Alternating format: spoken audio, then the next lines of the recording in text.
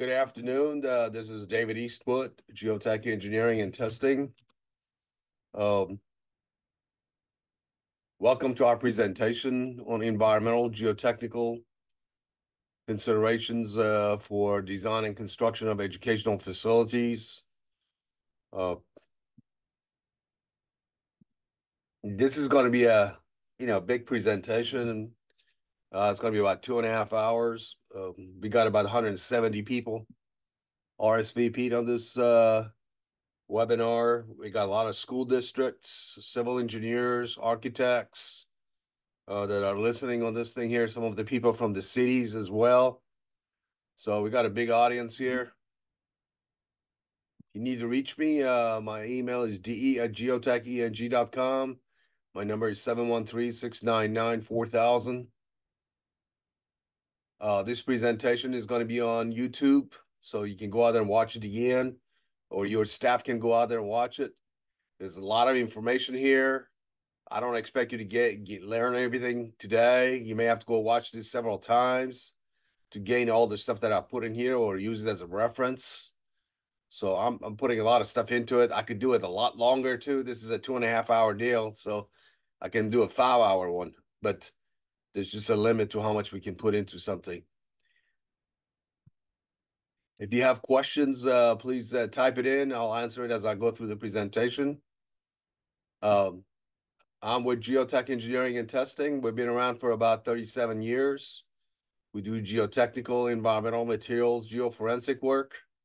We have a staff of 60 engineers, geologists, technicians. We work all over Texas, Louisiana, Oklahoma, New Mexico, and we have our own rigs. So you know how it is for school districts. You got to get out there and do the job quick so we can get on the project the next day. School projects, school buildings. There's a lot of facilities in schools. I mean, they're building this beautiful buildings out there. This is one of the school districts, Sheldon ISD, a high school project. Dickinson High School. This is another one, Tascasita High School. This is Magnolia High School out there in Magnolia ISD. This is another school out there in Splendora ISD. So there are a bunch of different types of school buildings out there. They're beautiful, great architecture. Some of them look like big universities. And we also have a lot of parking facilities. We got concrete paving. This is a Fort Bend ISD deal. This one is a Fort Bend ISD as well. It's concrete paving. It's a stadium. Again, it's another school project. Another school project is, again, concrete paving in near a stadium. Concrete drive. Asphalt paving. That's New Caney ISD. Their stadium. Their school. We have bus drives that we need to be worried about. They're going to have certain paving design. And again, one of the things I try to do in this presentation, make it not too technical. I just give you the answers. And so to give you the general, what the numbers should be around for building schools around the Houston area, all the way from Sam Houston, Texas A&M, and Houston area. So these buses, they're going to have basically heavy traffic loading out there. And so you have to design your drives where the buses go for the bus loading. We have bus service stations and bus repair areas. This is Sheldon ISD. Again, you can see all the buses they've got out there in their parking area. This is another facility for the buses. You can see a Cypher ISD here, bus facility. Dumpsters. Some of these schools got these big dumpsters out there. They're heavy. So they got it designed for the area where you keep the trash and dumpster areas. Stadiums. These stadiums, of course, are beautiful. They build them all over the place. They got turf. They got all these bleachers. poles, signs. You got to design for all these stuff, these big signs and lights and stuff like that. You got to design for these things. And it's a new Caney stadium right there. It's got pretty good size stadium there. These stadiums, this is Sam Houston. It's got a lot of nice bleachers out there. This is new Caney ISD. You can see a Splendora ISD. This is Magnolia ISD. It's got a small bleacher that are kind of screwed into the concrete paving here or pad that they got. These light poles, they got a lot of load on them, both compressive, lateral, bending moments. Got to design these poles for the prescribed loading. Some of these school districts and stadiums, they got these big signs that subject to major wind loading, and they're sitting on drill piers. So you got to design these things for the wind loading that they have. They got lateral loading. This is Hall Stadium, Fort Bend ISD. Again, this is Sam Houston State University sign. Running tracks. They're coming pretty fancy. This is a Splendora ISD running track there. Hall Stadium, Fort Bend ISD. Magnolia ISD. These stadiums go with turf. These are artificial turf that they got to be designed and properly installed. They got a lot of turf problems here and there. This is New Caney ISD. Sam Houston. Sam Houston.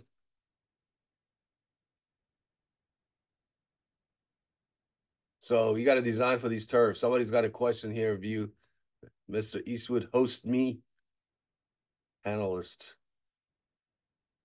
I don't know what that means. Host me. Yeah. If you have questions, please shoot me a question and answer section, and let me know what you mean. What do you mean by that? And so these are the turfs. Got to design them. Some of them don't perform. You got to worry about tennis courts. They come in all shapes and forms. Natatoriums. Some of these schools, I just did Bel Air High School, and they have a big natatorium in there.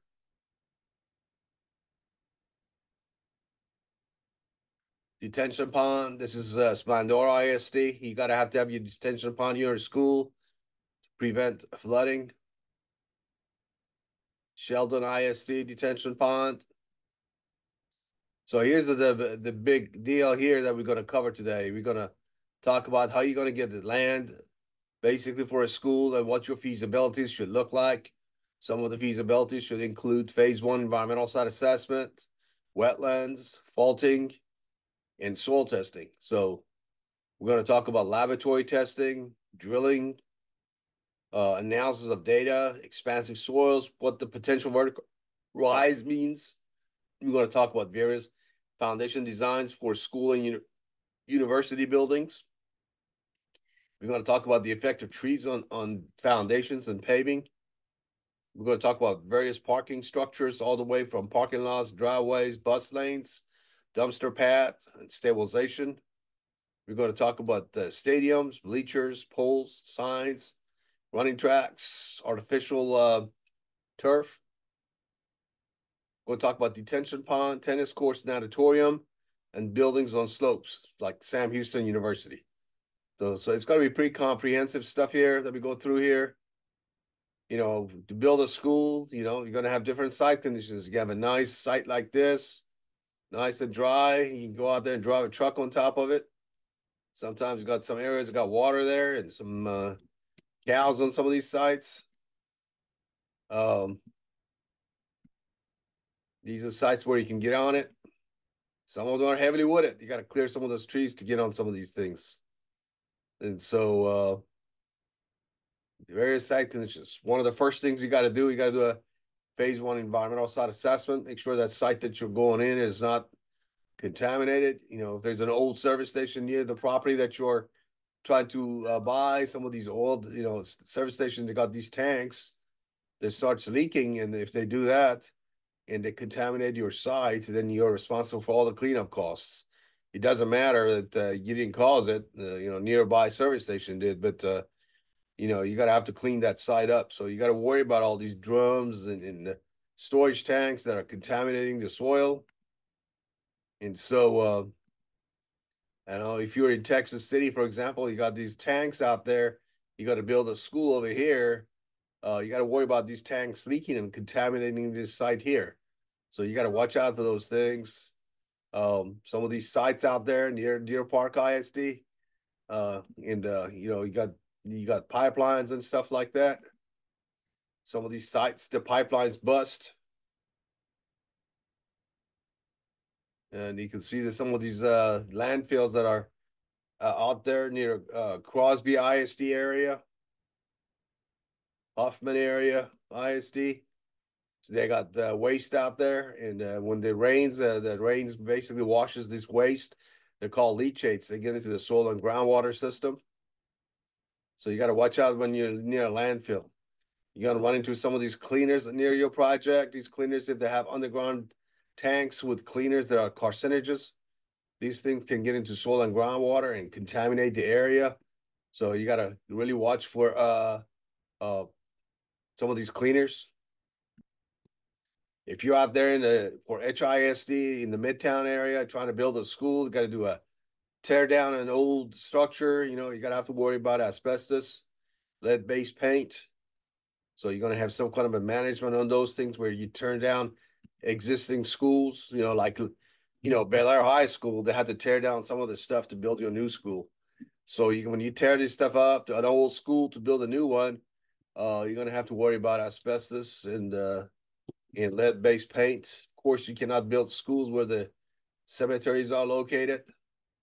Um, if you got a site here in Pasadena ISD, got right here on Red Bluff, you want to develop a school in here.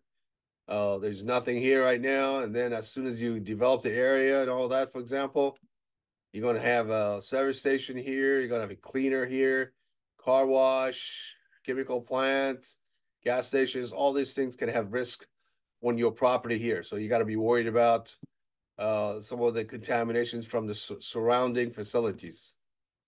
Here's again another project in here. That's in Pearland ISD area. There's a track in here, and they're trying to develop that. And then you see the Kroger service station in here. You got a credit union, you got a Golden Corral, you got an NTB. And if these things are upgrading, that means higher elevation than your site, there's a plume of contamination can come or your site. So you got to worry about it and evaluate the risk on your project. This is a track out here in Midtown, well, actually Heights in Houston area. And they were trying to develop that to build condos on it. And at the time, there was just, in 1925, there was just one house out there. In 1969, they have all these houses there, and there was a service station here.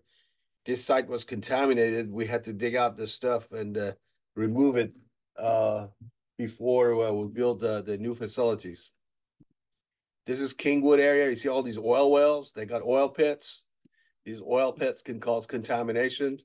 So you got to watch out for those things. So when you develop a site, it's part of your site feasibility.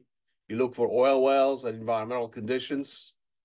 So if this is your site, you're trying to develop these red dots are things that can cause contamination on your site.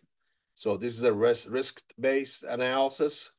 And we want to find out what the risk of contamination to your site is as a result of all these facilities. And you get a map findings like this that tells you got how many leaky underground storage tanks you have within a mile, how many underground storage tanks within a mile. Here you got like one leaky underground storage tanks within 1/8 of a mile, 10 of them within half a mile. So it just goes over those things, talks about Superfund sites, all the other things that can cause contamination. So it's called phase 1 environmental site assessment. You do a site reconnaissance, check with EPA, TCEQ, Texas Railroad Commissions. You check historical land use, interview the people around, and property owners. Sometimes you do title review. This is based on ASTM 1527. If there's existing building on it, like a old school, then you got to demolish it. You got to worry about asbestos, lead-based paint. If there is potential for contamination, you get into what's called a phase 2 environmental site assessment. So that's in accordance to ASTM E1903. You go out there and you see some of the contaminants in there, free products, and sitting out there in the manhole. The whole site is contaminated. So if you're out there starting to build out there near Sheldon ISD or you're out there in Pasadena ISD, some of those areas along I-10 going east, there are some contaminated sites out there on 225 out there near LaPorte. So you got to worry about doing these schools out there that are these areas that are contaminated. Surface water contamination, you got the pipeline busting. So if you go out there, for example, in Mount Bellevue area, lots of pipelines, Pasadena, LaPorte, Baytown. So if you're out there on any of these areas, you're gonna have to worry about some of these environmental conditions of the pipeline busting, damage to the wildlife. This is a wellhead. That wellhead was in Cypher ISC area. They were clearing the site, and so that we found this thing. We had to go back and check with TCEQ. It was not in their data records, so we had to find out what's going on. We did a bunch of borings, make sure it was not contaminated. If your site's got contaminated soils, one of the things you can do, among other things, is to dig out the contaminated soils. You stockpile them, you put cover on them so that if it rains, it's not going to leach out. Then you put them in the containers, you cover them, take them to an industrial landfill. Then you compact that site with a select structural fill. You 8-inch lifts all the way to the top. Well, it doesn't have to be select, but with structural fill. All the way to the top, in 8-inch lifts, compact 95% of standard proctor. If the depth is more than 5 feet, you're going to compact to 100% standard proctor density. Wetland. If you got sites that are that you're buying that are basically areas that are inundated and saturated by surface or groundwater at a frequency duration sufficient to support normal circumstances to support a prevalence of vegetation, typically for saturated soil conditions. Wetlands include swamps, marshes, bogs, and other areas, and they're regulated by U.S. Corps of Engineers. So we got a bunch of wetlands in Harris County, Montgomery County, Fort Wayne County, Brazoria County, Waller County. So you got to have to, design for those things. These are typical pictures of wetland areas. This is Galveston County, and you can see the water is coming all the way up to here. And so this is another one on I-45 South. If you're out there driving and you can see some of the wetlands, this is League City area. And then you can see the wetland near Clear Creek ISD area. You can see more wetlands pictures. See the water coming all the way up to here. So to have wetlands, you need to have water, certain type of plants, and certain type of soils. They call it hydric soils, soils that have been underwater, smell like rotten eggs. So hydric soils, water-loving vegetation, wetland hydrology, saturation for 7 days during the growing season. You got to meet all these 3 criteria to have wetlands. If you want to have water on that site, to see if you don't want to know these are jurisdictional water, you got to go in there and get with Corps of Engineers and fill out the short form, Clean Water Act 404. You send it in, and basically they're going to say that based on their preliminary evaluation, you don't have a wetland, or they may get into a deep one. So you really need to get a wetland consultant to help you with that. Wetland delineation are conducted in accordance with 1987 U.S. Army Corps of Engineers Wetland Design Delineation Manual. Subsidence. So parts of Houston area is subsiding because we're taking all this groundwater and oil from the ground, and we do that, the ground starts going down. Subsidence is lowering of the elevation of the land, surface water time. Subsidence can cause wide range of consequences depending on location of the occurrence and proximity to the surface, drainage, and coastal area. In Houston area, clay compaction resulting from groundwater withdrawal is the primary cause of subsidence. Now, if you go out there to Baytown and LaPorte and Pasadena, if you're digging holes out there and you pumping oil out and those wells, that causes subsidence as well. So initially, our ground looks like this here, and you got all this stuff. And the ground, the soils are all what we call flocculated. That's the structure of the soil. We start pumping the water out, the ground starts subsiding, increases the effective stress in soils, and the ground starts dropping. It's called subsidence. And, these are the aquifer in the Houston area, for example. Chicote Aquifer all the way down to Jasper. They go several thousand feet deep. You put wells in it and take the water out for usage. As you do that, the ground starts subsiding. This is Katy. This is Galveston. So if you go all the way to Grimes County, and these are big aquifers that basically there are big bodies of sand full of water. So there are several hundred, like, Chicote Aquifer goes all the way to 1,200 feet deep. Some of these aquifers go all the way down to 10,000 feet deep. You put wells in there and you take the water out, the ground is going to start settling.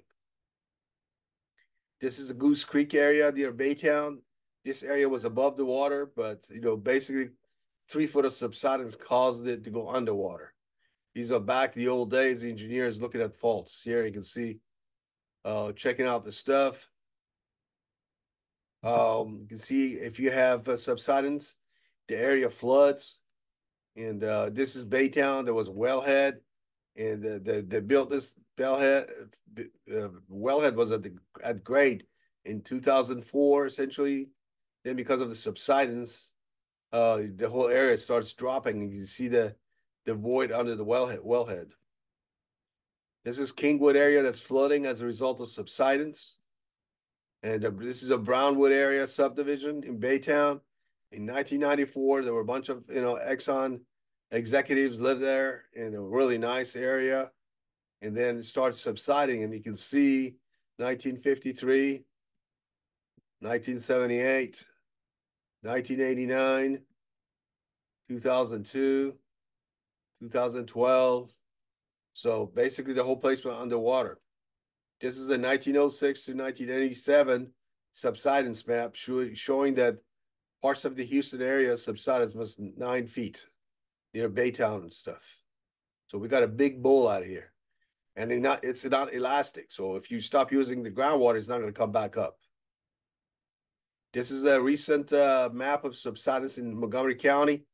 And you can see the Montgomery County essentially is dropping at the rate of 16 millimeter per year, roughly. That's about almost half an inch. And so, there's subsidence all over the stuff. Fort Bend County is experiencing, Brazoria County is experiencing subsidence. If you're around the Houston area, subsidence in Jersey Village is about 5 centimeters. That's 2 inches per year between 1992 and 2000. Between 2000 and 2011, Springwood Woodlands area dropped about 1 inch per year. Between 2012 and 2020, the Katy area dropped basically about almost 1 inch a year, 0.75 inch a year. So as the population grows, and if you use more groundwater, the more subsidence you're going to have. For example, Brazoria County is going to, by year 2050, grow by 21%. Chambers County by 120%. Fort Bend by 74%. So, you're talking about Lamar Consolidated having a lot of students over that whole area is booming.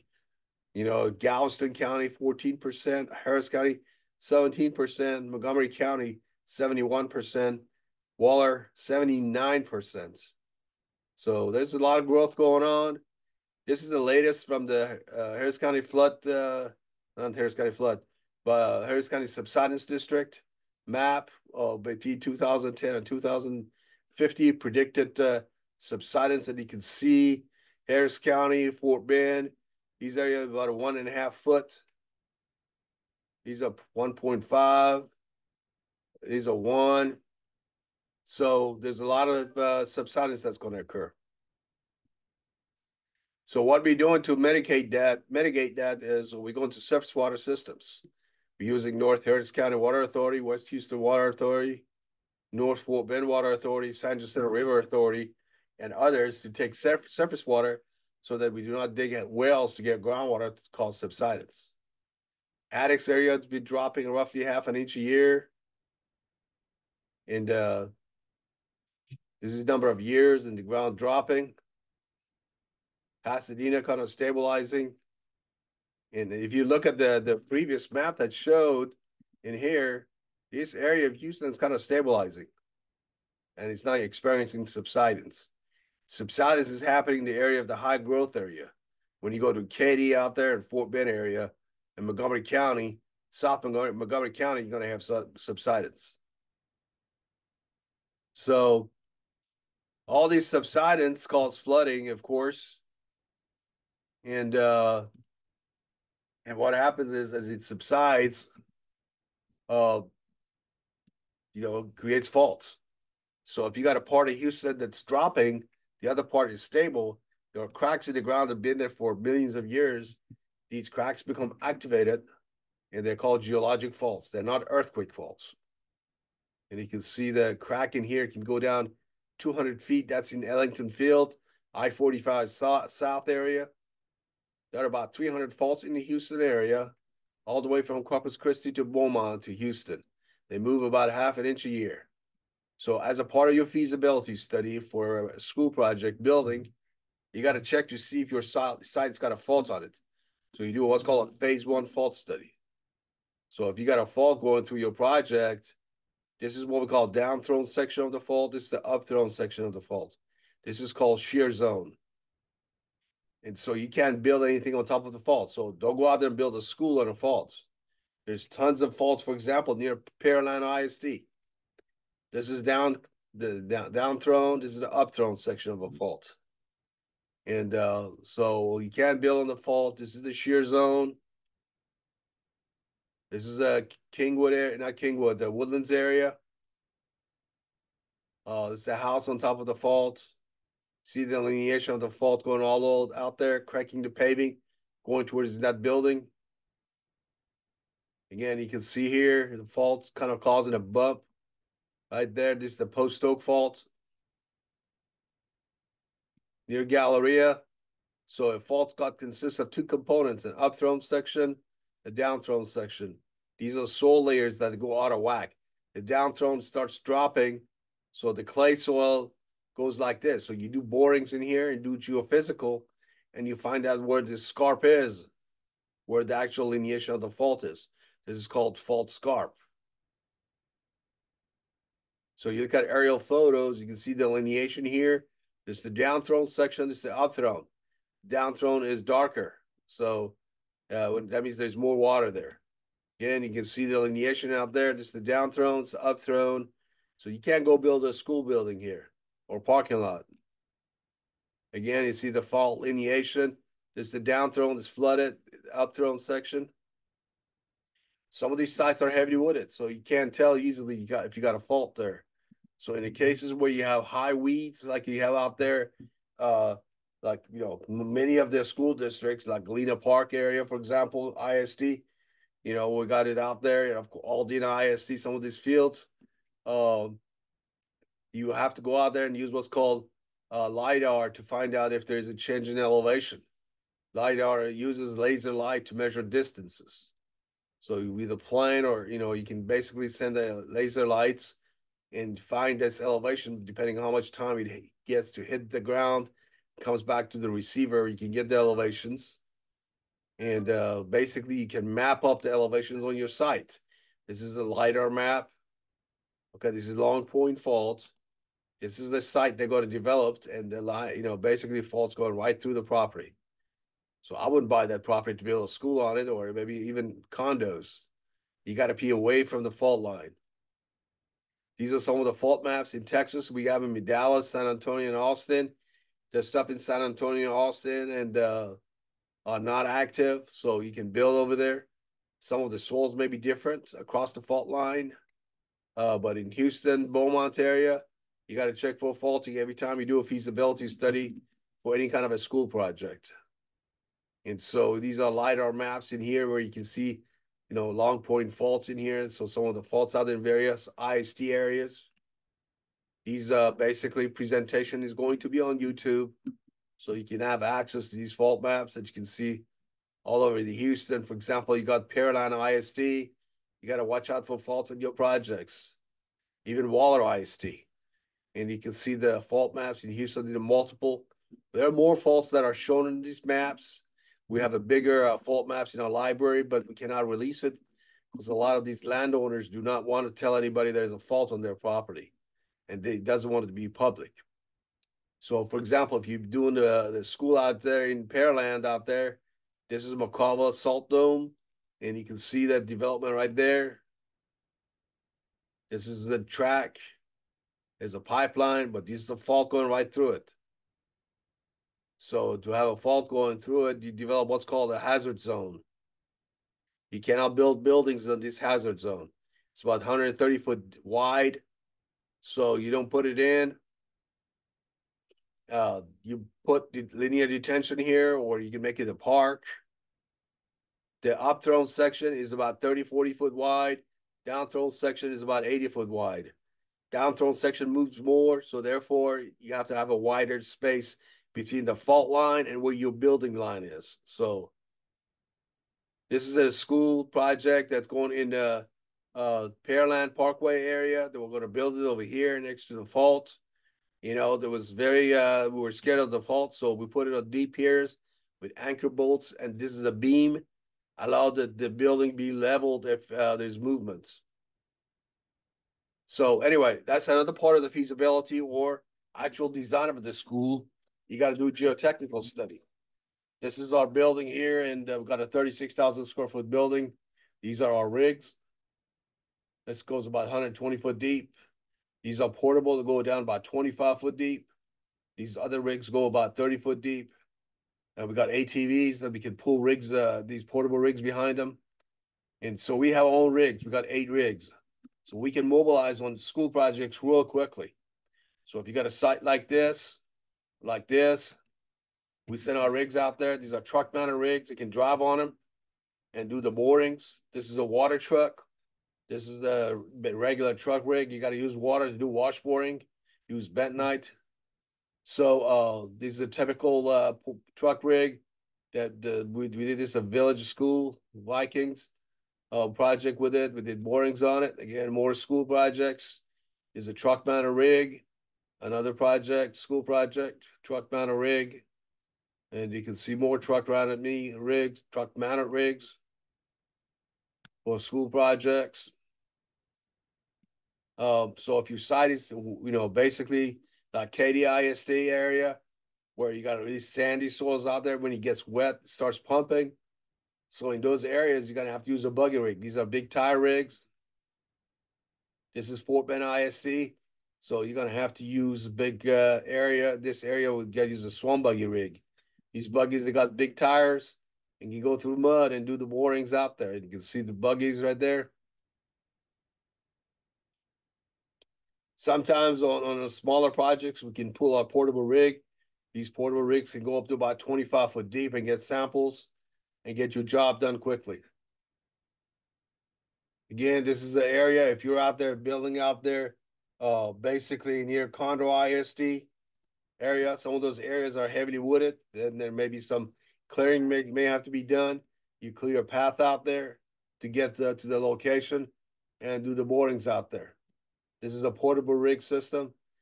We had to use the Houston Airport System hobby because they didn't want something with a big boom sticking out. So we did borings with our portable rig system. Goes down about 25 foot deep. We do the borings next to the biggest building on the biggest tree on the site.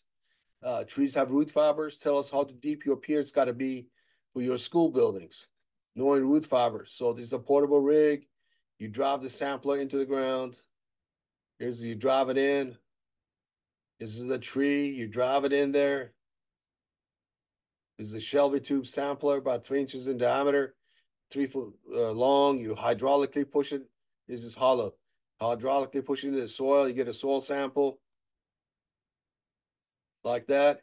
You cut the ends, put it in foil, give it a job number. You put it in a wax box. You measure root fibers. Root fibers identify the depth of the active zone. So basically, active zone usually is about 2 foot below the lowest root fiber that you find.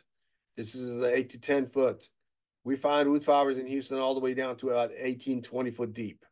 So my active zone can be 20 foot deep in Houston, especially near Astrodome out there, near some of the stuff near Houston ISD South or Pearline ISD or Fort Bend ISD. Some of those areas, they got really bad stuff. And in the areas that are so sandy, for example, if I'm out there in Katy ISD, you got to do sample the sands. Some of these sands out there, you got to do a standard penetration test on them. This is an 140-pound hammer drop about 30 inches. We drive it into the ground 18 inches. Again, it's a 140-pound hammer. You drive into the ground 18 inches, 6 inch, 6 inch, 6 inch. And you measure the blow counts. You disregard the first 6 inches and you get the blow counts. This is a split spoon sampler. You can see the sand in there. So if you have sand out there, if your blow counts between 0 to 4, you got loose sands, very loose sands. 5 to 10 is very loose. Medium dense, 11 to 30. Dense, 31 to 50. Over 50 is very dense. So for example, you find a lot of dense sands out there. If you're doing stuff near Sam Houston State University, you're going to find some good medium dense sands. If you start going deeper, you're going to hit rock. So if I'm in Dallas, San Antonio, and Austin, if I below a certain depth, I can hit limestone, shale, Austin chalk. So we have to core the rock and come up with foundation design on that. Groundwater. When we do borings, let's say we're out there in Katy ISD, we hit the water about 20 foot deep. This water table fluctuates seasonally. So if you go out there in February when we have a lot of rain, March, that water table is going to be shallow. It may be 5 foot deep. But if you go out there in the summer and August time, it may be 30 foot deep. So water table fluctuates. That's very important for you for your design, because if you're putting storm sewer in, sanitary lines, you want to know where the water is. Also, if you're going out there, put your piers in, you want to know where the water is so that you don't have caving problems. The way you measure water level is got a weight at the end of the tape. You throw it in the hole, and when it goes plump, you hit the water. And here's another way, again, basically put a tape measure with a weight. You throw it in the hole, and you measure the water level. Places such as going out there to Katy ISD, Royal ISD, some of these areas in Cy-Fair ISD, Waller ISD, Tomball ISD, Magnolia ISD, Montgomery ISD, Navasota ISD. All these areas have potential problems with this sandy layer over clay. It's causes perch water table. Basically, sand gets saturated and basically sits on top of the clay. So when you go out there and do site clearing and start building your site, it starts pumping. This water just sits on top of the clay. It's called perch water table. And so you have to design for that. And we can go through all that later. So when you buy a piece of property again for your school, you got to do preliminary due diligence. That includes environmental site assessment, fault study, and preliminary geotechnical. So you go out there and sprinkle one boring every 10 acres on your property that you're buying just to see what kind of soils you have. You don't want to buy a school project built site that, for example, it's got a lot of earthwork requirements. For example, if it's got perch water table or you got high PVR, typically you want to really be worried about projects with PVR of greater than about 4.5 inches. And I'm going to talk about that in a minute, what that is. So you conduct borings every 10 acres, the number of borings for typical school projects or stadiums. You got to watch out for those things. Or stadiums, parking lots, or buildings. You do one boring every 3,000 square to 10,000 square foot, depending on the size of the building, to minimum depth of 25 foot.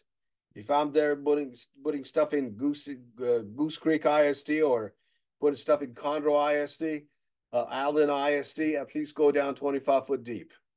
In parking lot areas, every 10,000 square foot, you do a boring to a depth of 10 foot. Bus drive areas, one boring every 500 foot along the drives. Same with jogging track to a depth of 10 foot. For stadium poles, depending on the pole size, you need at least a 30-foot boring. In auditoriums, every 3,000 square foot, you need to put a 25-foot borings out there. For detention ponds, minimum of 3 borings and 1 boring for every 5 acres of the detention pond. And that should be twice the height depth of the pond. So that gives you general guidelines on geotechnical borings requirements for various school facilities. For running tracks, 1 boring every 250 feet deep, 250 feet to a depth of 10 feet. Okay, so that's one thing you need to worry about. The tennis courts, you go 1 basically borings to a depth of 20 feet deep for every court. So if you got 5 courts, you do 5 borings to 20 feet. If you have 1 court, you do 2 borings, 20 feet. Bleachers, depending on the size of the bleachers, and if there are heavy, big bleachers, you may have to do 40-foot borings. If you got little, small ones, you do only 20-foot borings. Laboratory testing.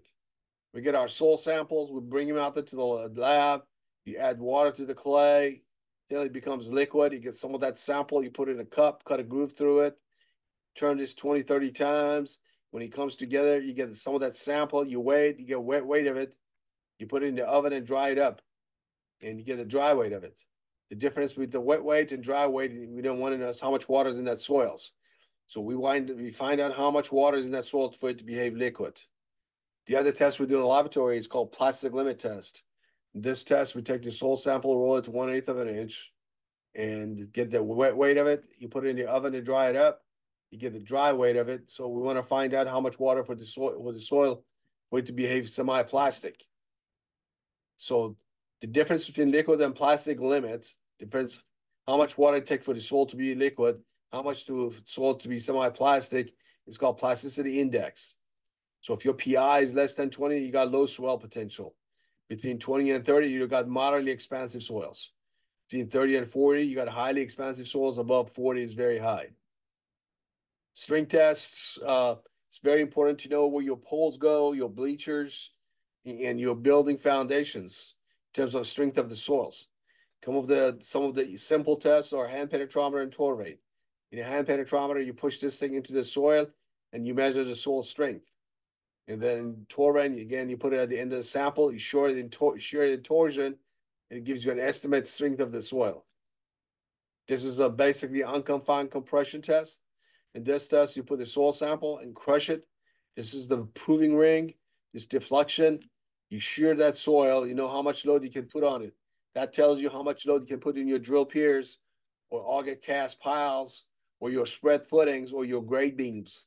That's how you determine the load carrying capacity. Consolidation test. If I'm doing a stadium, I want to know how much that building is going to settle.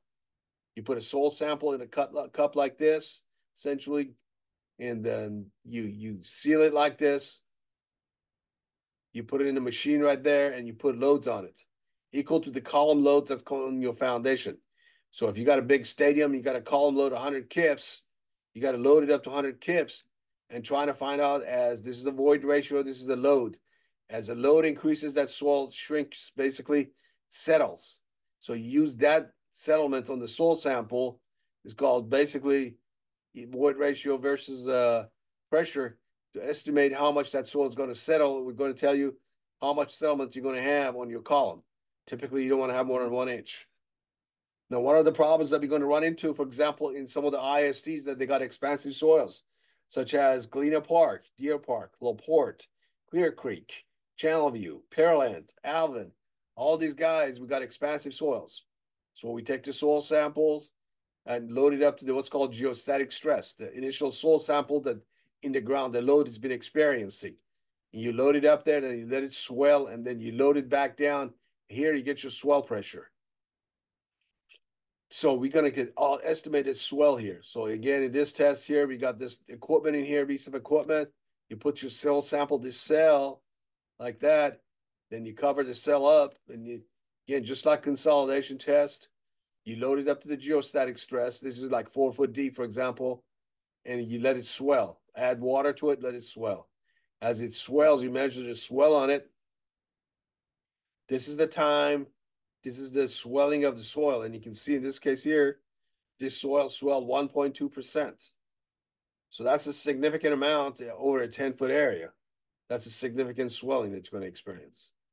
So what we do, we get a swell sample, you put geostatic stress on it, you let it swell, then bring it all the way down to get the swell pressure. Some of these soils got swell pressures of 2, 4,000, 8,000 PSF. So you got to, soils can actually move buildings. Soil types around the Houston and Texas area, we have a lot of clay soils. This is a site that's got a lot of clay on it. Sandy soils. So if you're out there in Galveston ISD, you get a lot of sandy soils. Also Katy ISD, Royal ISD, Cy-Fair ISD, Tomball ISD, Waller ISD, Navasota ISD, Montgomery ISD. These areas, you're going to run into a lot of sandy soils near the surface that creates perch water table. The same with silt.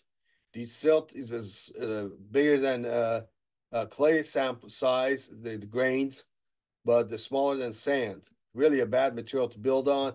Start pumping. So if you're out there building out there near the Conroe ISD and Katy ISD, you're going to see a lot of these sandy, silty soils, especially south of Conroe out there near Loop 336 South.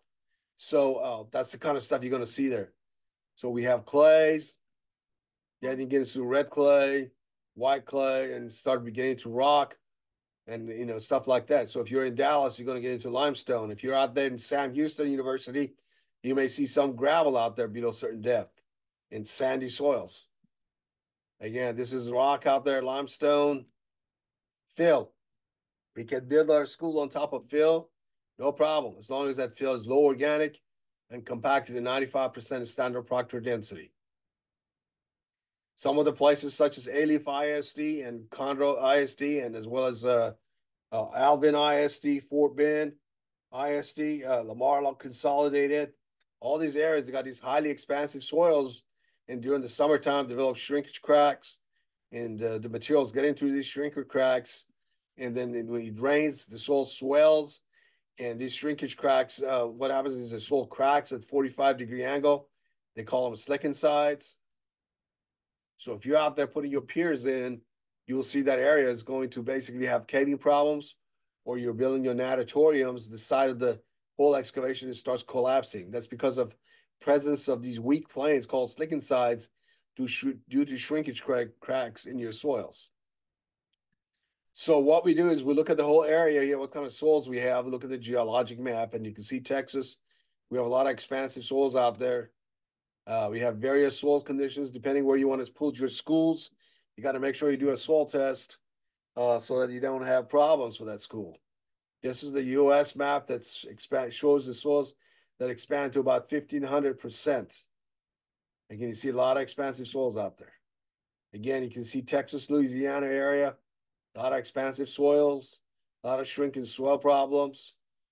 Houston, Dallas, San Antonio, and Austin, all these areas, they got expansive soils. So you got to design for it. North of Buffalo Bayou is sandy soils. So if you are building out there in Aldine ISD, Spring ISD, Klein ISD, New Caney, all these areas, Splendora ISD, parts of Conroe ISD, you're going to hit some of these sandy soils. Huffman ISD. This is the map basically that shows depending what kind of a where your school is. For example, you go near Fairfield, you got sandy soils. Cinco Ranch, sandy soils. Siena, you got highly gumbo soils with lots of large PVRs in trees. You go out there, some of these other areas like Baytown, LaPorte, highly expansive soils. Kingwood, highly expansive soils. Some areas real sandy. Houston ISD, you got moderately to highly expansive soils. So depending where we are, we got different types of soils out there. You go out there to Cleveland ISD, your soils are sandy. Splendora ISD, you got sandy, silty soils. Conroe ISD, you got both. You got sandy soils as well as highly expansive soils. Magnolia ISD, you got moderately expansive sandy soils. Tomball, you got both gumbo and sandy soils. Klein ISD, a lot of sandy soils. Spring ISD, a lot of sandy soils. Aldine ISD, sandy soils, moderately expansive soils. Humble ISD, parts of it got expansive soils, part of it is sandy soils. Sheldon ISD, lots of expansive soils. You got Goose Creek, you got lots of expansive soils. Crosby ISD, expansive soils. Dayton ISD, highly expansive soils. Liberty ISD, lots of expansive soils. Devers ISD, expansive soils. Anahuac, moderately expansive soils to highly expansive soils. Clear Creek ISD, highly expansive soils. Dickinson, you get a lot of movement there, expansive soils. You go to Galveston ISD, you got sandy soils. Santa Fe, Alvin, you got highly expansive soils. Fort Bend ISD, you got highly expansive soils. Lamar ISD, highly expansive soils. You start hitting Katy and Royal ISDs. These areas, they got sandy soils on the surface. Below that, you got clays. Waller ISD, you got sandy soils. Some areas, you got moderately expansive soils in those areas. This is a typical boring. You got fat clays, gumbo clays all the way to 25 foot, PI of 40, 59, lots of movement. The soil's got a strength of about 1,000 PSF here. It goes all the way to about 3,000 PSF right in here. And so we didn't have any water all the way to 25 foot in here on this site. This is another site, South of Conroe, for example. This is actually in Galveston. Real sandy soils all the way down. So these are standard penetration tests. Blow counts 28, 47, 31, 30, 27. You can put auger cast piles in here, or you can put straight shafts using slurry methods of construction. The better, most economical foundation here would be spread footings. So if you go out there trying to build a school out there and you have all these borings out there and you hit a sand layer out there in the middle and you got to put piers in, if your soils here are expansive, top 12 feet, you got to put the piers through the sand and anchor them down here. That means you're going to hit sand and you're going to have caving problems. You got to go a slurry method of construction. Okay, if your soils are non-expansive, I'll just put piers in above the sands at about 12 foot deep. Our experience has shown that minimum pier depth should be 12 foot to have less foundation movements. I talked to a lot of foundation repair companies and say usually piers are 8 to 10 foot. They got foundation movements on non-expansive soil areas. On expansive soil areas, you got to go down 18, 20 foot deep. Potential vertical rise. Potential vertical rise is expressed in inches of potential ability of a soil material to swell. So each ISD in the Houston area has got a PVR that tells you how much movement you can expect in that ISD. And it's called using a TechStat 124E as a way to measure the movement. So if you look at all of our ISD here, Fort Bend ISD can move as much as 46 inches, the soils would. Lamar ISD, 46 inches. Stafford ISD, 46 inches. Royal ISD, 1 to 2 inches. Katy ISD, 1 to 2 inches. Waller ISD, 1 to 2 inches of movement. Navasota, 1 to 3 inches. Montgomery ISD, 1 to 3 inches. Magnolia, 1 to 4 inches. Conroe ISD, some areas 0 movement, some areas a lot of movement. 1 to 6 inches. Splendora ISD, 1 to 2 inches. New Caney ISD, 1 to 2 inches. Humboldt ISD, 1 to 2 inches. Kaufman, 1 to 2 inches. Crosby, 2 to 4. Goose Creek, 46 inches. Anahuac, 1 to 3, 6 inches. Liberty, 3 to 6 inches. Barton, 3 to 6. Clear Creek, 4 to 6 inches. Santa Fe, 3 to 5. Alvin, 4 to 6 inches. Houston ISD all the way, basically, depending where you are, it can experience anywhere from 1 to 5 inches of movement. So I would keep this map there for you guys on the school districts to have an idea of the kind of soils and potential movements you're going to have. It's called PVR. I'm developed this map for the Houston school projects. PVR for most buildings should be limited to 1 inch. So one of the ways to reduce the PVR is basically you make your put sprinkler system. When you put sprinkler systems around your building, make sure you put them uniformly all around to keep the moisture uniform. If the moisture is not uniform, you're going to get heave. Your exterior beam should be deep. The deeper your exterior beam is, the less chance for water going underneath the building and causing movements. So you can deepen exterior beam, maybe 36 inches, and put paving around the building. If you put paving around the building, there's less chance of movement because of a change movement. Put landscaping. If you put landscaping, put it all around. Make sure there's a uniform moisture around your building. Again, look at this here, non-uniform moisture condition, where here you have grass and a lot of water. Here you have concrete, so you're going to develop cracking here. Same here, you got concrete and grass. This area gets wet, starts moving. This area doesn't move, so you get cracks here. Again, you need to have positive drainage on your buildings. Some of the buildings, they put a little skirt around it to cause it not to move as much. Again, when you build these buildings, don't put sand as a bedding material in your forms. We recommend clays. If you put sand in there, especially if the side is wooded, that sand creates water coming underneath your slab and get those dry areas where trees were removed and would cause heave. So I would not use sand underneath in my forms when I build my pad. You can remove the expansive soils and you put it with a non-expansive soils. Some school districts do that. So if you got an active zone of 10 foot, what we call movement active zone of 10 foot, soil with PI of 60, you may have to remove 7 foot of expansive soils to get a PVR about 1 inch. Again, most school districts, you want to have a PVR of about 1 inch. So when you go out there and put select fill in there, the select fill should have a liquid limit less than 40 and PI between 12 and 20. The type of foundations we use for our school projects are deep foundations such as drilled piers, piling, auger cast piles, helical piles, press piling, or for your maintenance buildings, we use conventional reinforced slab or post-tension slab, like for tennis courts and stuff as well. We can use the spread footings if you got sandy soils or mats. So that's one of the things that school districts need to consider, the kind of foundations to use. If you go out there to University of Houston or Texas A&M, Rice University, a lot of these guys are going with what we call structural slab with piers. They have basically a void underneath the slabs. This structurally supports the slabs. You can always go with a slab on fill supported in piers. It's less expensive. You can put select fill on the slab to get the PVR less than 1 inch.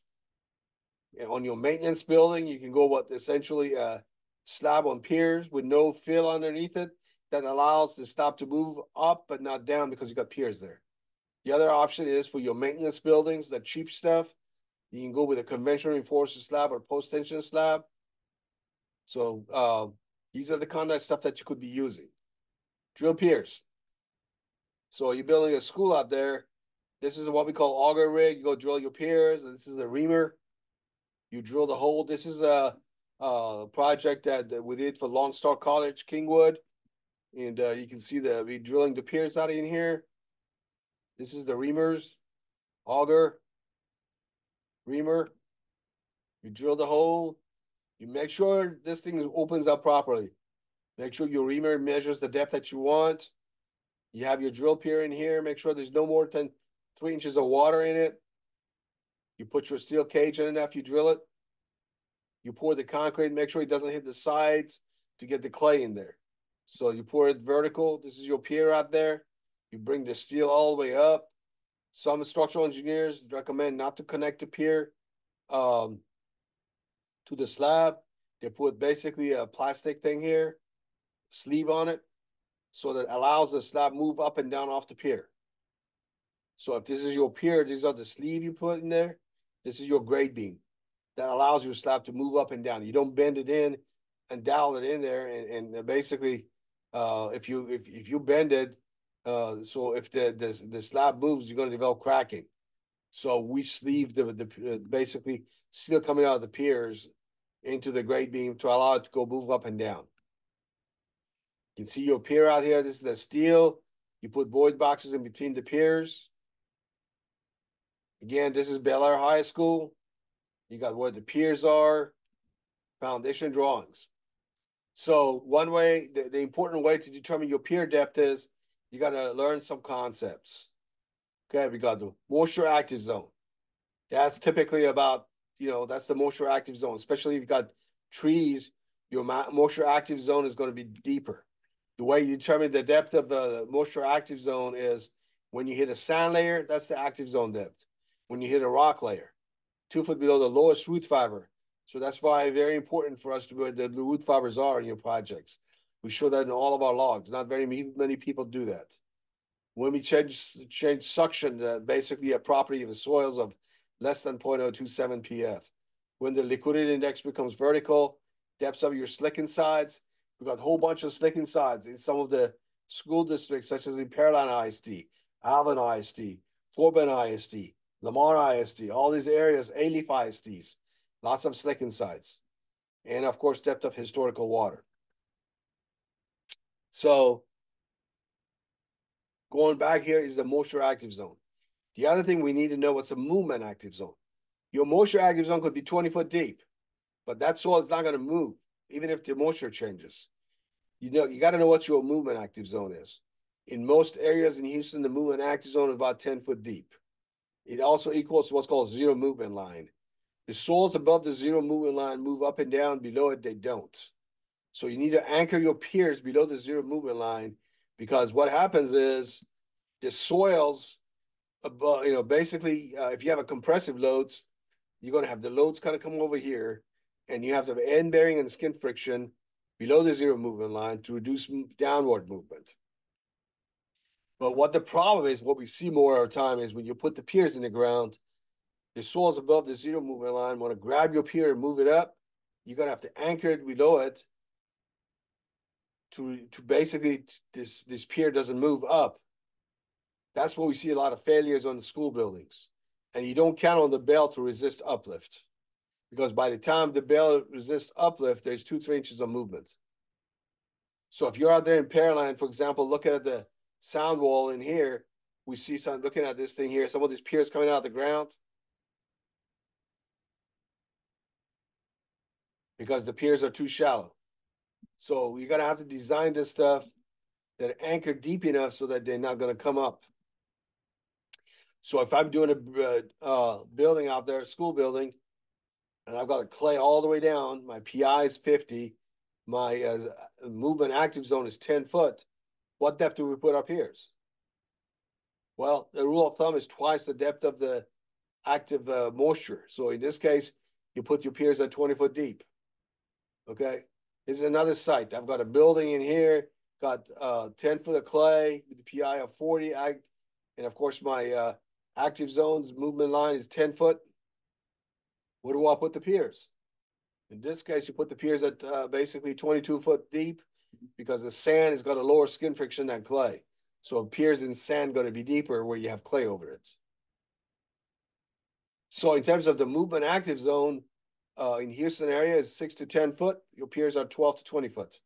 In Dallas, Fort Worth, San Antonio, and Austin, your depth of active zone, movement active zone in expansive soils is 15 feet. Your pier is going to be 20, 30 foot deep. So in those areas. So this movement active zone in Houston is about 10 foot. Dallas, San Antonio, and Austin, you got to design for 15 foot. So when you're building schools, this is the kind of a typical floor slab that you're going to get. You're going to have your interior beams, interior columns in here. There's no interior beam in here, a lot of these. And it could be a tilt wall building around it, or kind of a steel structure. You're going to have to put enough select fill underneath the slab to get the movement to less than 1 inch. So when you put your columns, you put booth around them to isolate the columns from the floor slab, so that if the floor slab is going to start moving up and down, they're not going to lift your columns. So you put basically booth in there. Of course, you put joints in your concrete slab at 15 foot spacing. These are booths. That separates the concrete from the steel column. Or you can have anchor bolt stuff with the joints like this, circular, diamond shape. That's various stuff that you can have. Otherwise, you're going to have cracks between your slab and your columns. You don't want that. This is kind of looking at it the other day. I was at Walmart. They said they went out there and put these joints out there around the columns. Some of them are only half the joint. They didn't have a joint here. Kind of a bad construction. In the floor slab areas, if your soils are expansive, you go with structural slab with void, structural slab with the structural fill. You can lime stabilize on-site soils, use them as fill. You can do chemical stabilization or compaction only if you got. So if I'm out there building out there in basically Spring ISD, the soils are non-expansive, I just compact the soils in KDISD and just build the floor slab on top of it. So if you can put select fill underneath your building, your select fill should have a liquid limit less than 40, PI between 12 and 20. One of the green options that we can use on our projects is lime stabilization. You can lime stabilize the on-site material. So if I'm out there in Fort Bend ISD and I want to haul in a bunch of soils, I go out there, let's say I need 6 foot of soil between my slab and the bottom of the expansive soils. I go out there and dig out the expansive soils, and you put them in the back end and lifts and lime stabilize them and use them underneath the floor slab. This is a green option. You don't have to take stuff off sites. So you can use basically lime stabilization. Structural slab, basically places such as Texas A&M, Rice University, University of Houston. A lot of these schools, basically, you want to go out there with a structural slab system with void. This is an A&M projects building. And you see they're going with a structural slab. And under the slab, they've got this crawl space type deal here.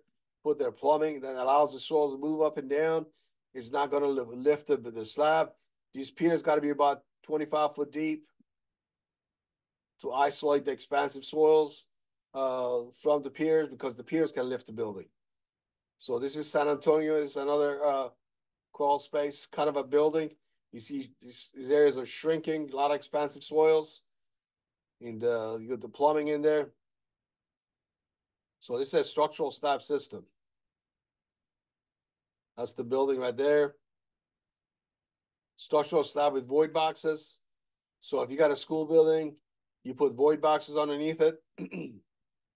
That void box basically deteriorates with time when it gets wet, so the expansive soils will swell into it. You put void boxes in the grade beams as well as in the floor slab areas. You put chairs in it. These are your beams, floor slab. Put steel in there. These are void boxes. Put them in the grade beams. That's your piers right there. Void boxes. You put them in the grade beams as well as in the floor slab areas. You put the sheets over it for preventing from basically punching holes when you put the steel in there. You put vapor barrier there. We recommend minimum of 10 mil, ideally 15 mil vapor barriers on top of the void boxes. On jobs that you want to go quickly, you can also use the helical systems. If you got lots of sand and water and stuff like that, helicals are great systems. They're cheaper than drill piers if you got to use a slurry method of construction. So you go out there and you just screw them into the ground. It goes underneath your grade beams, and it's really a great foundation system that lasts about 75 years. It resists rust. This is a site that's using helicals to support the structure. These are small helicals. You just screw them into the ground. You can drill them into the ground and leave them in there in 2 days. I don't care if you got water, sand, and stuff like that. So helicals are great systems. If you want to do a quick job, they can carry a lot of load. We need to use more of them. They're more expensive than drill piers when dry method. But if you use sandy soil, so if I'm parts of like Fort Bend ISD where I have a lot of sandy soils, these would be good. If you're out there in Conroe ISD, if you got a sandy areas, real sandy, so helicals would be a good stuff. You just screw them into the ground. These are the plates that they call helixes. You just go in there and screw them into the ground, leave them in there. These are your beams. You put your helicals in there. Then you put your steel in there. These are your helicals. And if you want to have lateral capacity, you drill it with a 12-inch hole or something like that in here, fill them up with concrete. That gives you more lateral resistance. Or you can do battered systems with helicals to resist lateral loading. So there are grade systems. You just put them in your grade beams. You put your void boxes around them. Then you put your steel. And, of course, you can pour your slab over there. In areas where you got heavy loads, let's say you got a stadium, you're going to go in there, you got lots of sandy soils, south of Conroe ISD or KD ISD. Those things you may have to use auger cast piles. So if you got a project like this, you go out there and drill a hole out there with an auger that's hollow, and you push grout in there. These are the augers. You drill your holes. Could be 50-foot deep, 60-foot deep, like that. Got a hollow section. You pump grout through it. Then after you put the grout in, you get your steel cage. You just shove it in there in your grout. On your maintenance building, you can use what's called a conventional reinforced slab top foundation. So that's a maintenance building. This is New Caney ISD. So any kind of a small building, you can do it just a slab on grade with interior beams. They're a great foundation. Good. You need to have positive drainage around it. You know, typically depending where you are, if you're out there in Fort Bend ISD, you need about 30-inch beams out there, 36-inch beams. Pearline ISD, friends with ISD. If I'm out there in Katy ISD, you get away with 24-inch beams, 12 inches wide, beam spacing of about 10, 12-foot spacing. If I'm in Fort Bend ISD, my beam spacing will be about 8 foot. These are beams details where you put your steel out there, your grade beams. Your slab areas, basically, these are waffle slab systems. You put your interior beams in it, and you make sure your plumbing, the guys do a good job. This is a lousy job. You got to go behind it and use jumping jack and compact it. Make sure you got a good slab on grade out there. You put your vapor barrier on top of it. You got to have to remove all the loose materials. This is your vapor barrier. If it tears out, but you don't put basically duct tape, you go in there and put in basically the tape that the manufacturer is requiring for your vapor barrier. These are your grade beams. Pump the concrete. Make sure you got chairs underneath this thing. You don't want the steel end up at the bottom of the concrete. You don't use roll wire mesh. Roll wire mesh used up at the bottom. This is not acceptable. This is not acceptable chairs. This is not acceptable the way you do this. You don't lift it. This is not acceptable. Steel is all the way in the bottom. This is not acceptable pour. The steel is all the way in the bottom. This is not acceptable. It's got to be in the mid-height or top two-third. This is totally not acceptable. You got the vapor barrier on top of the steel. They're putting concrete on top of that. This is this guy here, Joe Sixpack here, doesn't know what he's doing. For spread footings, so if you're going to do some schools out there on spread footings, you go out there and dig your holes for spread footings. If you have high column loads and you have sandy soils with PIs, less than 20, you can use the spread footings. You dig a hole, and then you put your steel in it, pour concrete, you bring it up, columns, and these are spread footings, small ones, pour your concrete over it. Now, some areas you may want to have to use chemical injections, so the smaller buildings, on a chemical injections, what you use is called cation exchange. Typical clay platelets, you got negative charge on it. Water has got positive charge. So clay soils in Fort Bend ISD or some of the other ISD, Alvin ISD and A-Leaf ISD, they got a lot of clays. And these clays get basically saturated. They got these oak trees as well. And so what you do chemical injection. You remove sodium or potassium. You put calcium in it, make the soil less expansive. So this double layer here becomes a smaller. It doesn't absorb as much water. So what happens is you get this chemicals that you mix it in with water and pump it onto the job site. This is Cinco Ranch. You just inject it all the way down to a depth of 10 foot. It's called chemical injection. That reduces your PVR on your project. So if you want to have a project, you can use combination of chemical injection and select fill underneath your floor slabs. Save a bunch of money on the amount of heat that you can experience. The chemicals comes from these nozzles in here. They're about 24 inches spaces. They put them in and inject all the way to a depth of 10 foot. And you get a no more than 0.8% swell in that soils to get your PVR to less than 1 inch. So this is called chemical injection. We're using on a lot of projects nowadays. You can also do them by hand, but they cannot penetrate very deep if you do it by hand. Soils where chemical injections are effective are basically soils with secondary structures where you have lots of shrinkage cracks on them. This is A-leaf IST. You can see all the cracks in the soil. The soil basically, the chemicals can travel through the cracks and mix with the soil and reduce the heave. Trees.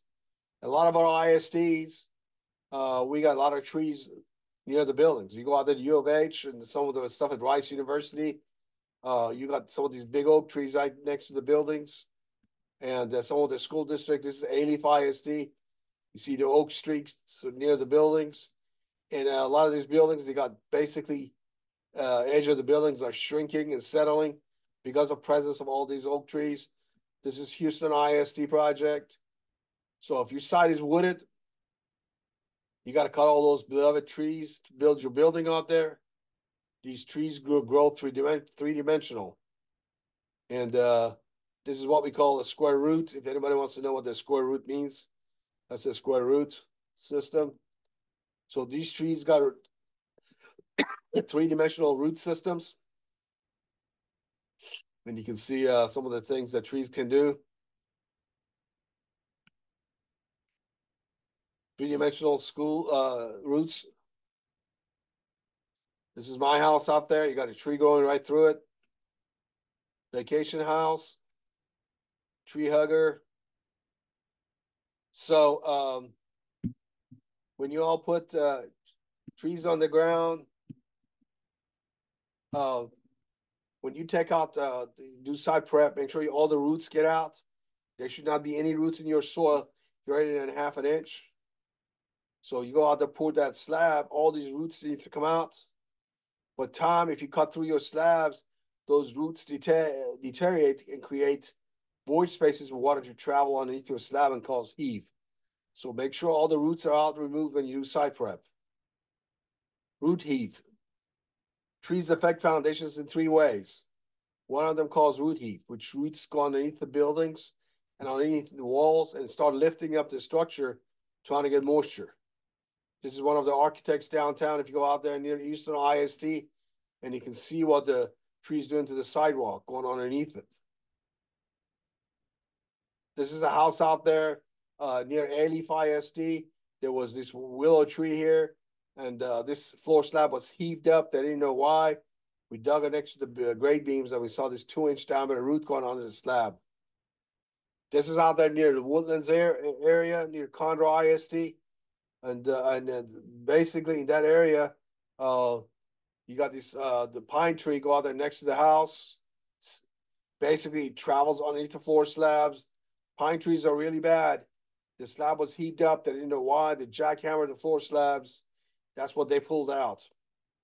So when we go out there and look at these slabs, when you jackhammer them, you see all the roots underneath them. Some of these roots get pretty big underneath your slabs. So you do not put trees next to the foundation system because these roots go on there and suck the water and cause settlement, or they actually heave the slab. Basically, they start lifting it. So here's another area where they had tree roots. We had to remove the tree roots, compact the area, put the new vapor barrier, put steel in, and pour concrete. Soil heave due to tree removal. So those ISDs that they got a lot of trees, which is a lot of ISDs in Houston we have, that have a lot of trees and expansive soils.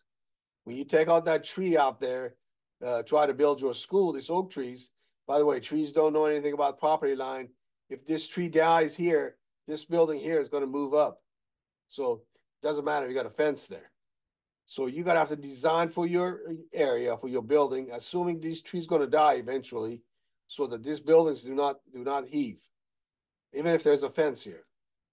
The sites that are wooded, the soils are basically so dry, these root systems suck all that moisture out, and the soil becomes really dry in that area. So if you go out there and a couple of years later, you see that area the tree was removed, you can see the heave out here. So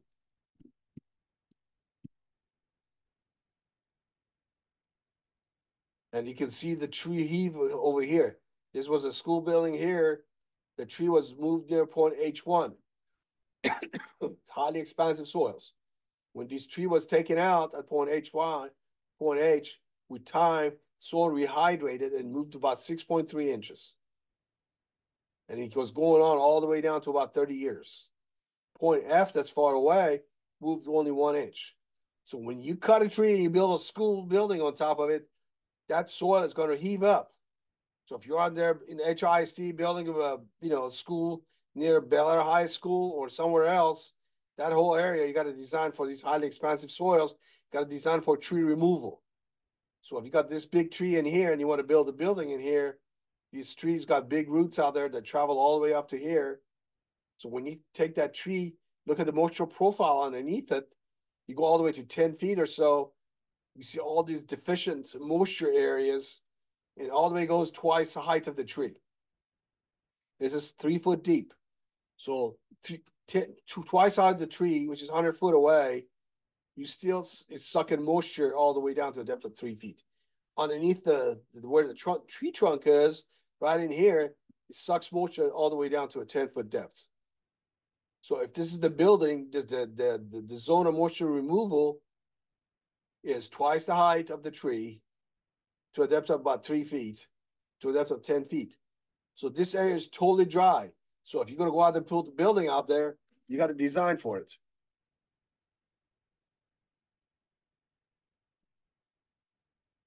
So you got a tree like this. Basically, the drip line of the tree is less than the tree root spread. So the tree root spread is bigger than the drip line. This is a house out there in Austin. They had 3 trees out here. The soil's PI was between 50 and 60. They removed these trees. Within 2 weeks, the soil moved up 8.2 inches. The soil rehydrated. Texas A&M did a bunch of research on trees in expansive soils. They said it takes about 5 years for the tree to rehydrate. So when we do jobs out there in A&M, we basically go with structural slab with void. We don't even mess around with the effect, put stuff on top of expansive soils. Put deep piers with structural slab. Soil shrinkage due to tree moisture removal. So we were out there looking at the Houston Community College downtown. They had these oak trees out there right next to the building. This is the building in there. These trees got underneath the foundation system, which was only 12 foot deep, which essentially the piers were too shallow, so the building was working as a floating slab system. So they sucked the moisture, the edge of the building dropped, cracked. So we had to go back and put foundation recommendations for underpinning to heave up, to lift that slab up. This is the crack inside the building. So University of Texas at Arlington did a bunch of research on the effects of trees on buildings. They said the future height of the tree and distance from a building for DH of about 1, which is 50 foot away. If your tree is 50 foot from a building, with time, that can cause 0.2 feet of differential movement, which corresponds to about 2.4 inches. So when you put the trees next to your building, these trees tend to suck the moisture out and cause the edge of your building to shrink and drop. They create these void underneath your floor slabs, and the slab starts sagging and settling. So this is a kind of a tree species deal table that I've got developed here. For oak tree, you want to put them 16 to 23 feet maximum height of the tree that can have. Separation between the building for 75% meters is 13 meters, or 1 inch away from the building. So from oak trees, you want to put them 1 inch. Future height, ideally 50 feet away. I know you're going to put them at 20 feet. With time, that is going to cause problem. Poplar, 1 inch. Lime, 0.5 inch. Plane, 0.5 inch. Willow trees, 1 inch. Elm tree, 0.5 inch. Hawthorn, 0.5. Beech, 0.5. Birch, 0.5. Cypress, 0.5 inch. So you got to put them away from the building depending on the tree species. So this section of the presentation was trees from hell. Any questions? Any questions on the trees and stuff? Okay, well, if you have no questions, we're going to move on. Some measures to prevent tree distress. Put the trees away from the building as much as you can. Okay, like I said, 20 feet may not be enough, but that's a minimum of 20 feet away. You can cause depressions around the building so that water comes in and roots do not have to travel trying to get moisture. Put sprinkler systems out there, and you basically wet the soil so that the tree roots do not have to go out underneath your building and get moisture. Put root barriers in when you put the trees in the ground. Put them with root barriers. These are vertical. Roots come out vertical. They don't go lateral. So you plant the tree with root barriers. These are root barriers. We recommend them at least 4 foot deep, 5 foot deep around the buildings, around the trees. You can put herbicide pills. They stun the root systems. They last 10 years. Bio barriers. They don't last very good. We don't recommend them. Put pots around your building. You don't have to put trees out there. This is a Capital Bank out there in Westheimer, and they put pots around their buildings, got rid of all their landscaping areas because of all the problems. Parking facilities. So this, Fort Bend ISD project here. See the concrete paving going on out there? It's the driveways, stadium parking, asphalt parking out there in New Caney ISD. Bus drive facilities. This is the Sheldon ISD bus facility out here. They got concrete paving over here. That's Cy-Fair ISD. So we do the pavement design based on AASHTO and Asphalt Institute at ACI. So for general parking, we go with 5-inch concrete paving over stabilized subgrade. Bus lines, 7 inches over stabilized subgrade. Driveways, we want to have at least 6-inch concrete and stabilized subgrade with lime if you're in Fort Bend ISD, Santa Fe ISD, Alvin ISD, Lamar Consolidated, and you use fly ash if you're in Katy ISD, Royal ISD, Cy-Fair, Tomball, and Magnolia, Waller. So those areas use lime fly ash. Asphalt paving. If you want to go cheap, you can use asphalt, but life cycle cost is going to be the same. You can use typically for general parking, 2 inches of asphalt, 6 inches of base, and 6 inches of stabilized subgrade. For driveways, you go 3 inches of asphalt, 8 inches of base, and inches of stabilized subgrade. So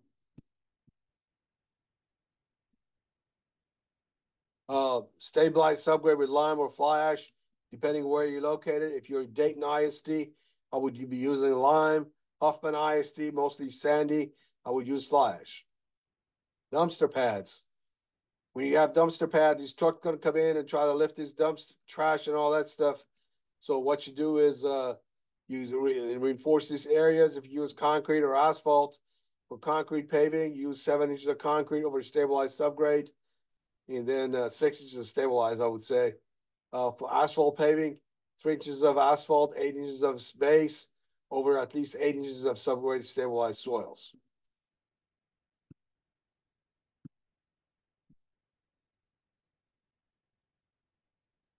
So bleachers. Sam Houston State University out there. They got beautiful bleachers out there. This is New Caney ISD. This is Splendora ISD. So depending on the size of your bleachers, they're supported on piers. Okay. And they got a lot of uplift loading on these things. So you put them on piers. These are the columns.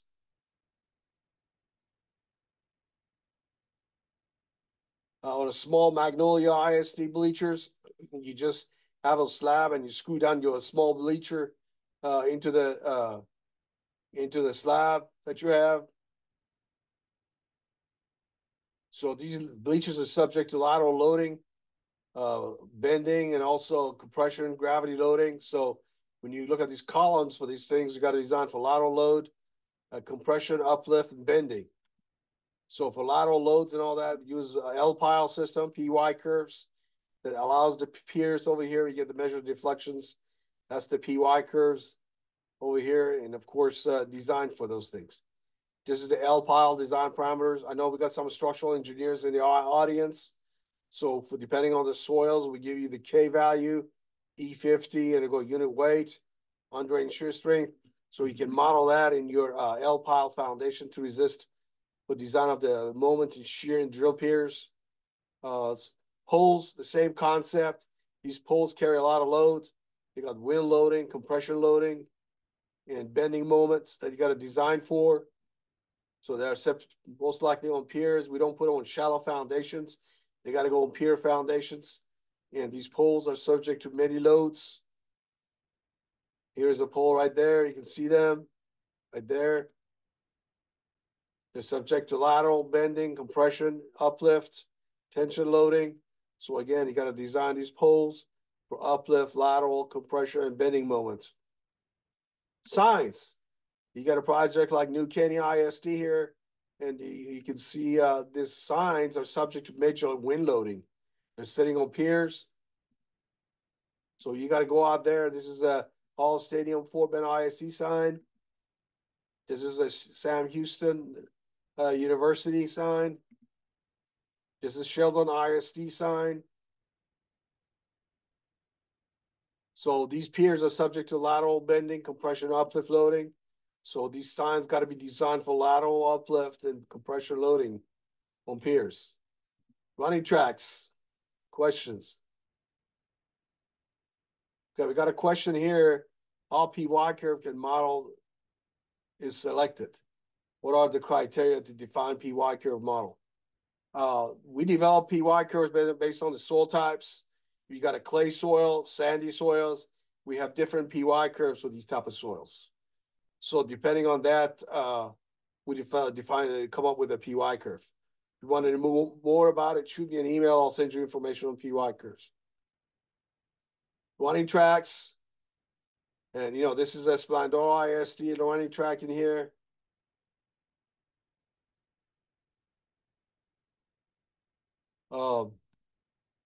You can see that rubber on the top right there. Some of these running tracks, they got drains right next to them to get that surface water off. This is Hall Stadium, Fort Bend ISD. Again, you can see the design and construction of the running tracks will be in accordance with the American Sports Builders Association to come up with those things. So make sure you look at that document, the Sports Builders Association, for design of running tracks. If you do running tracks, if you got asphalt, you got your surface rubber material. Then underneath it, you got 2 inches of asphalt, 6 inches of base, 6 inches of stabilized subgrade. For running track where you got concrete underneath, you got the surface rubber material. Below that, you got 5 inches of concrete and 6 inches of stabilized layer. All this can be changed just depending on the manufacturer and who you're dealing with when you do these running tracks. But you got you got track surfacing here. Then you got asphalt. Then you got your base on a stabilized subgrade, typical basically design for this thing. Here's again, you can see where you got the concrete. And on top of that, you got that rubbery material that you use for your running track. Here's another one, rubbery materials that you use over concrete or asphalt. Geotechnical requirements, of course, for running tracks. You got to define the subsoil conditions, water table, frost depths, drainage, drains out there, subgrade stabilization, and full depth of asphalt or concrete construction. So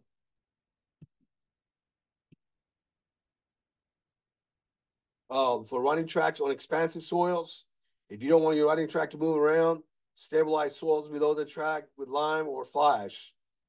Now remember, if you're out there in A-Leaf ISD or Fort Bend ISD or Alvin ISD, your active zone is 10 foot.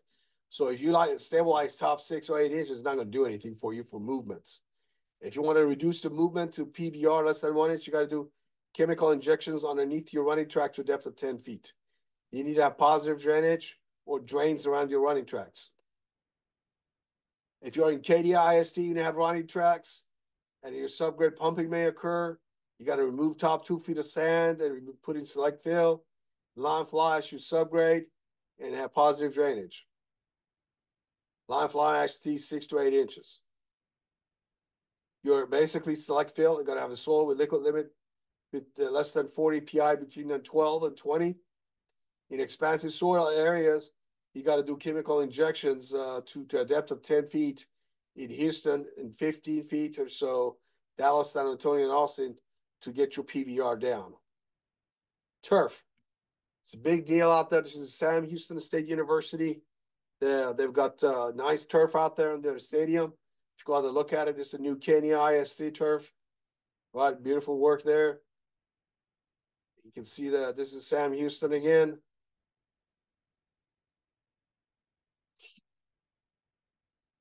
You can see the turf out there. Design and construction of turf would be in accordance with the American Sports and Builders Association. They got typical designer for turf. You got a synthetic turf at the top. Below that, you got 2 inches of leveling rock. Below that is 6 inches of base rock. Below that, usually you got the 20 mil geomembrane. Below that, you got 6 inches of a stabilized layer. So your typical, you got your turf in there.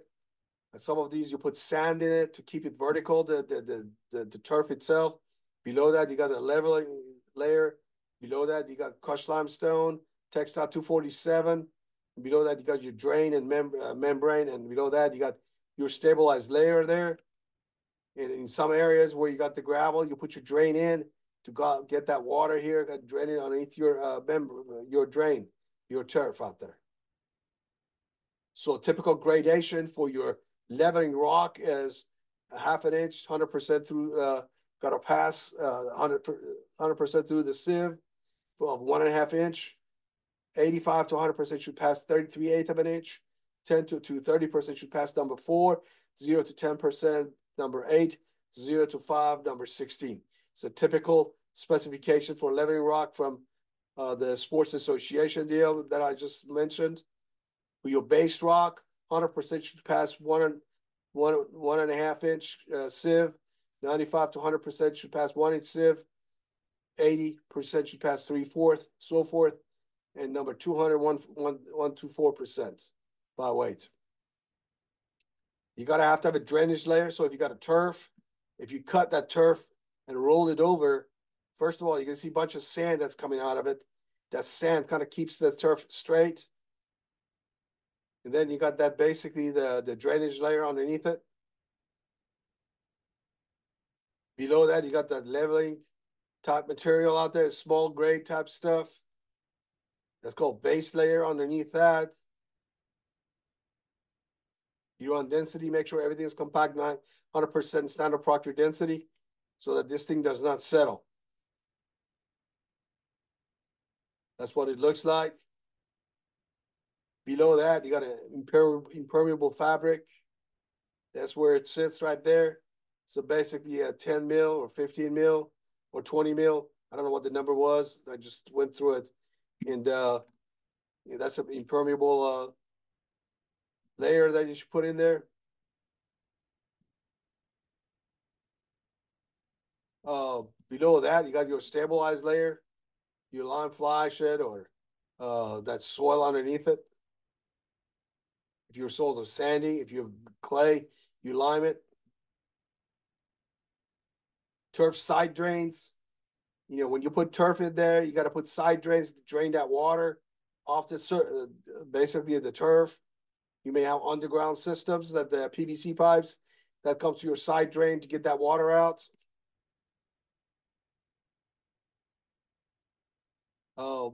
One of the important things when we do turf design is the infiltration rate. We want to know how much water infiltrates into the soil below the turf. So basically, you put 2 concentric metal rings. It's called double ring infiltration test, 12 and 24 inches in diameter. Place them 4 inches below the base. When you add water, you measure the water readings at 15, 30, and 60 minutes, and you calculate the infiltration rate. That's basically the system. You got double cylinder system in here. You put water in it. This is the central one. That's one used for actual measurements. And then this is the outer limit to keep the area wet and keep the lateral movement and make sure the water goes vertical down in the center one. So you start adding water to it. The inner ring measures the vertical flow. The outer ring is used to promote one-dimensional vertical flow beneath the inner ring. All measurements are made through the inner ring. Typical fluid infiltration rates are 10-inch per hour, 12-inch per hour, or 5-inch per hour. When you deal with your manufacturer of your turf, you got to look at all those things. You got to look at those gradation, and we can help you with a lot of that stuff. Tennis courts on your school projects, you're going to have a bunch of tennis courts, and they come in concrete or asphalt, earthwork. You got to go out there and proof roll the area. Make sure you put the same thing goes with your paving. Make sure that you get a 25-ton truck. You load it up and go back and forth. You don't, this is not acceptable underneath your building or paving or your tennis court. It's not acceptable. Compact everything with a sheep's foot if your soils are clay, or use a steel drum roller to seal it. Sandy soils. So your tennis courts out there, you do concrete tennis courts, 4 inches of concrete, steel reinforcement together with an exterior grade beam. It's a typical system. You got your beams, exterior beam, and then you got steel in here on chairs.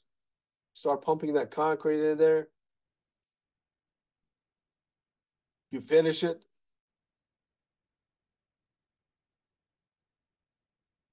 Trowel it. It's that's what it looks like. Surface tolerance is basically, it says should not vary more than 1/8 of an inch in 10 feet in any direction. So they got to be pretty flat there.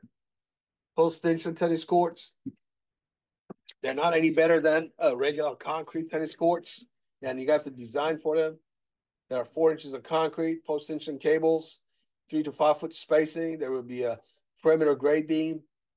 So that's your steel cables on chairs out there. You got your perimeter grade beam right there. You got your steel coming out, the live ends. Start pouring the concrete. This is the live end. This is a dead end. It's a dead end right there. Start pouring the concrete and pump it. That's your paving. Your tennis court. Again, the surface tolerance should be the same. No more than 1/8 of an inch in 10 foot. You pull those cables. Basically, you spray them first. Then you start measuring elongations, and he has to meet the certain elongations. Basically, 1 in 10 feet, 12 feet, and 1 inch and 12 feet for a typical 4-inch slab. You got to design these post-tension tennis courts. Otherwise, if you have movements, if you don't want to have movements, so let's say you're in Clear Creek ISD or Alvin or Fort Bend, you got to do chemical injections to a depth of 10 feet if you want to keep the movement less than 1 inches. Here's where you pull the cables. You make sure your jack is calibrated. Initially, you put lots of load on this thing, about 33 kips in tension in these cables. With time, it drops to about 28.9 kips. And with years, it drops to about 26 kips. When you put tension in this concrete, it puts compression on the concrete and has less cracking. But if your soils are expansive, this whole thing's going to still move. And at the end, you got to go out there and cut the end. Asphalt tennis courts, they're typical 2 inches of asphalt, 6 inches of base, about 6 inches of stabilized subgrade.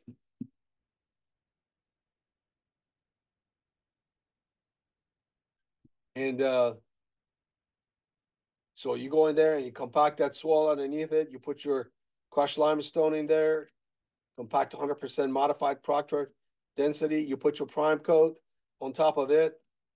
Then you start putting your asphalt in there, and you get rollers and start compacting that asphalt for your tennis court. That's an asphalt tennis court.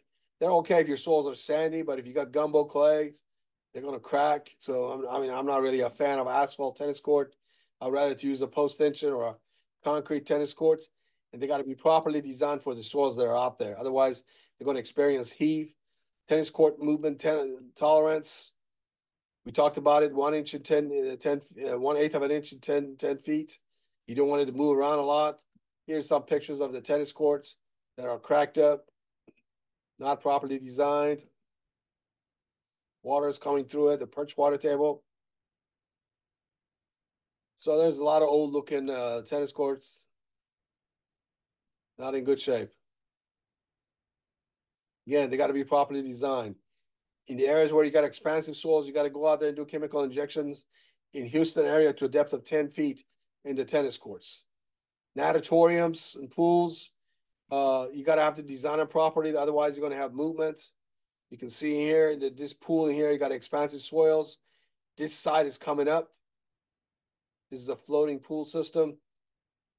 Okay, this is usually the shallow end of the pool will come up due to heave.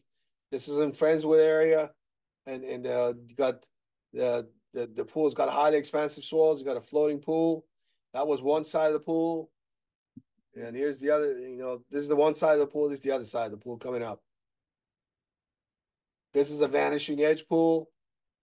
There's a big drop right next to it. That's near Memorial. The edge drop they didn't design for the slope. It was major litigation. And it's another pool out there in West University area. The people wanted to clean the pool, and they didn't relieve the hydrostatic by cutting some holes underneath the pool. It rained over the weekend. The hydrostatic pressure pushed the pool out of the ground, about 18 inches, 15 inches. Just came out like that. They sued. The insurance company said it's safe, sanitary, and livable. They didn't pay him anything. Here's another pool out there in Cypher, Fairbank, ISD area, but the hydrostatic pressure pushed it all the way up. When you do pools out there, if your soils are non-expansive, you go out there and put your steel in there. And of course,